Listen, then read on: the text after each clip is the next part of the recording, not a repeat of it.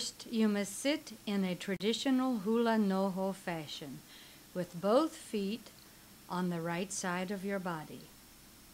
The puniu is tied above the right knee, with the drum head facing upward. In the right hand, you will hold the ka or beater. For this mele, the basic ki'ipa, or basic action, is 3 taps, a flip outward with the ka, and 1 more tap.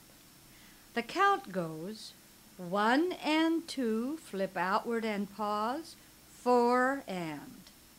Let's practice that twice as Pumehana demonstrates the execution of this beat.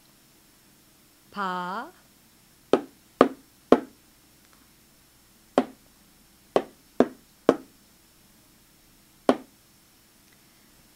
the left hand gestures according to the words and the text. The left hand is going to reach upward toward the high left at a 45-degree angle. Now let's do the ki'ipa and put the gesturing hand together for the first line. You may begin to become familiar with the words. Ready? Pa.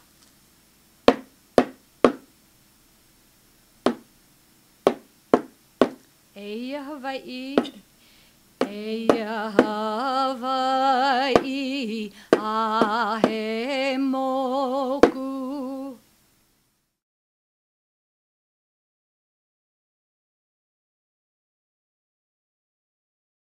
You use a cottage cheese container or a butter container or anything that's plastic that's about this size with a lid. So using an ice pick, you can just go in and you just poke a hole through. You just push it through on one side, bring it through the center. You'll take the 3 cords, just do a simple regular braid. So now we have our ka in.